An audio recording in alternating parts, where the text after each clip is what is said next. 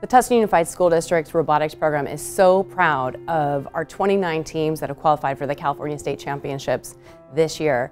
We had 57 teams compete in the official season, and 29 are going to state, and we are more than excited to watch them be successful in this arena. This would not be possible without the support from everybody, from the Tustin Public Schools Foundation, who supports our tournaments and even helped start this program to begin with, to the TUSD administrators, and of course the coaches who work tirelessly and are so dedicated with all the hours and energy they put into this program.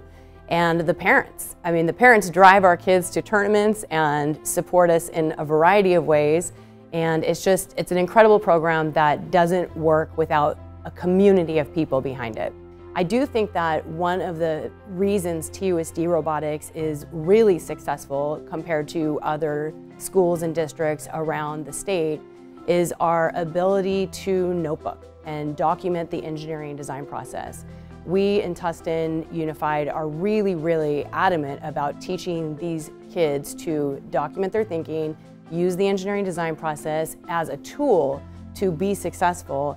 And really, it's hard to find other teams out there that have notebooks that are comparable to what we bring to the competitions.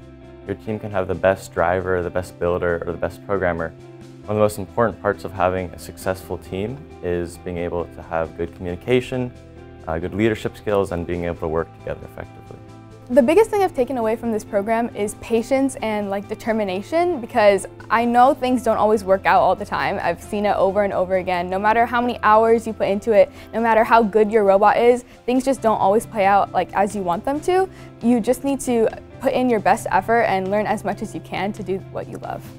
I've watched teams go from not getting along, not doing so well together, to thriving by the end of the year, qualifying for state, qualifying for worlds, and just seeing tons of growth over that time. The one thing I learned about robotics is the teamwork involved with it.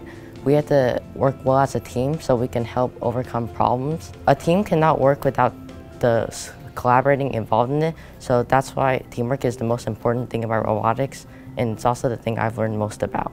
One thing that I have learned from being in robotics is that you have to include everyone's ideas, and it can't just be your idea, and it can't always go the way that you want it to go.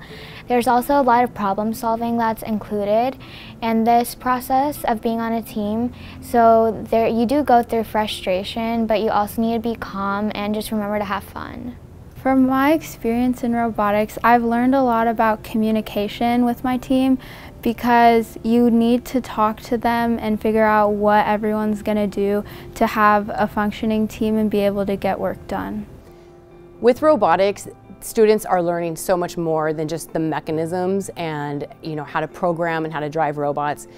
Probably the biggest thing they're taking away from this program is how to effectively communicate with one another and work on a team.